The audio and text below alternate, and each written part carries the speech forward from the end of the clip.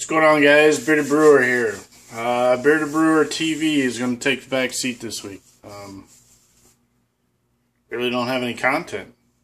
I'm sure you find that very hard to believe, but I don't have anything. Let's see. Brewing has come to a standstill. The reason being, and this is a very, very difficult thing to say, I've run out of room in my fermentation freezer.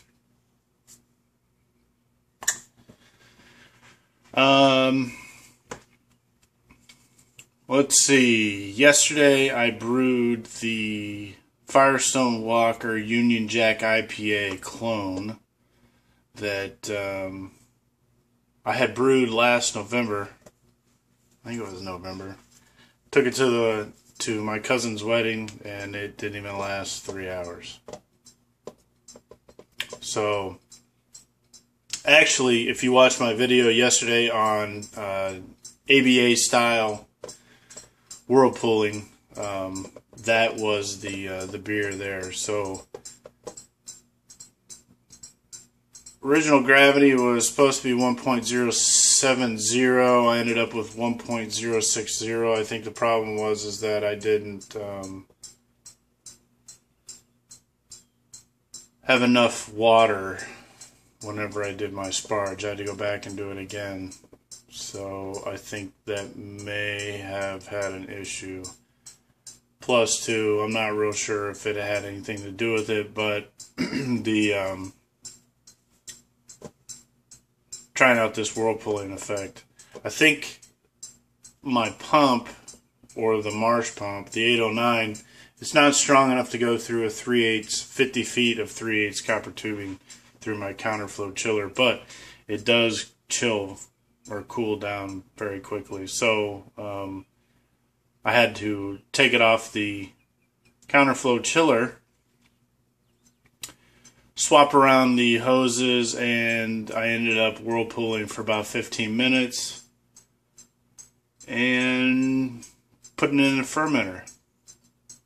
That one I ended up using, I think it was an American Blend White Lab 099, I think it's what it was.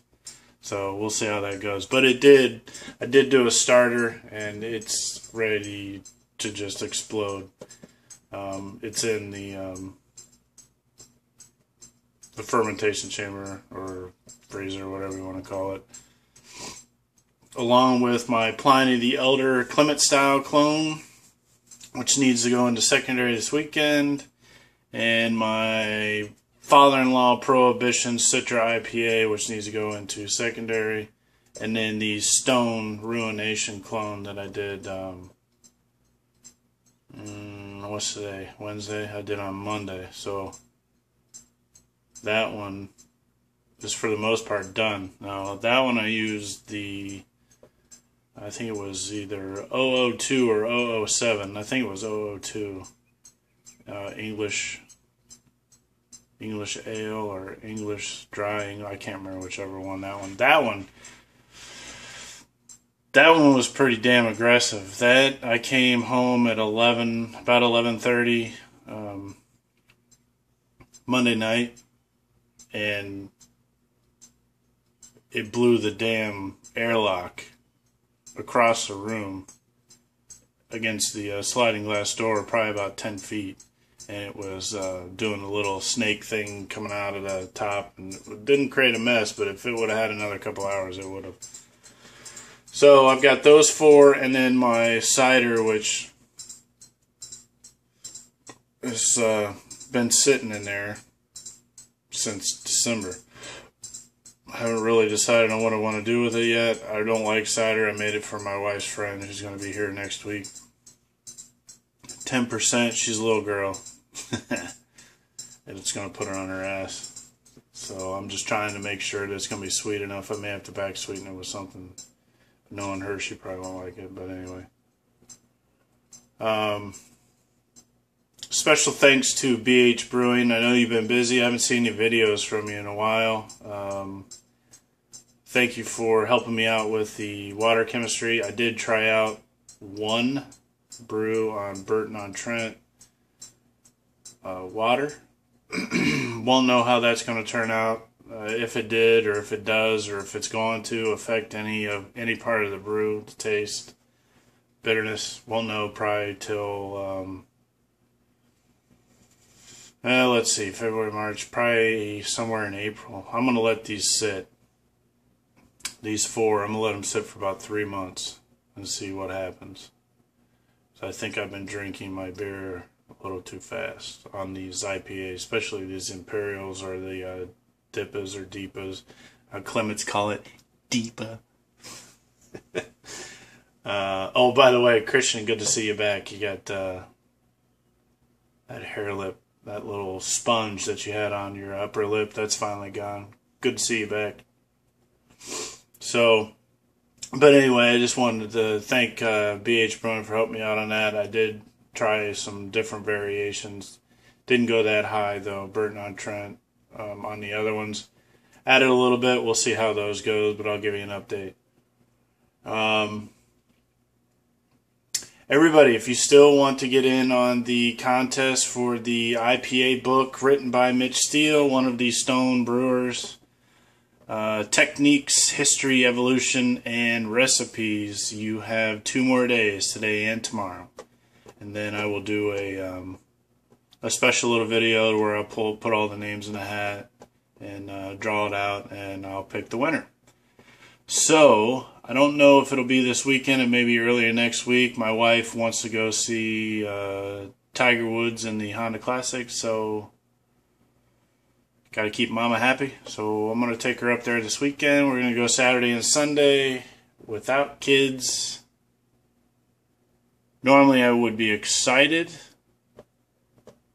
but golf tournaments have shitty beer. And I really don't think they're going to let me take a corny keg with homebrew into the tournament and let me drink it. Of course, you never know, I can make some quick money. So that's going to be happening this weekend. Next week, probably won't be doing any brewing. School starts again. So, and then in 2 weeks I'll be on vacation, so we'll see how that goes. But I think that's pretty much it. Like there's nothing going on, so that's why I didn't do a version of Bearded Brewer TV. I do have some shout outs. I'll put them in the description. There's a few of them that I don't even know how to pronounce, and I'm not even going to butcher them. I'll just put them in the description. That way you can, pull them up, check out their channels. I do want to thank them for jumping on the Bearded Brewer bandwagon. I got a new camera, so we're going to try some different things. I just got to get used to it. And I did update my video editing software, so may see a few more crazy things coming your way. But anyway, if you enjoy the Bearded Brewer as much as I enjoy you, please like, subscribe, and share. And enjoy. Enjoy your Homebrew Wednesday, the rest of your week, and we will catch you later. Cheers.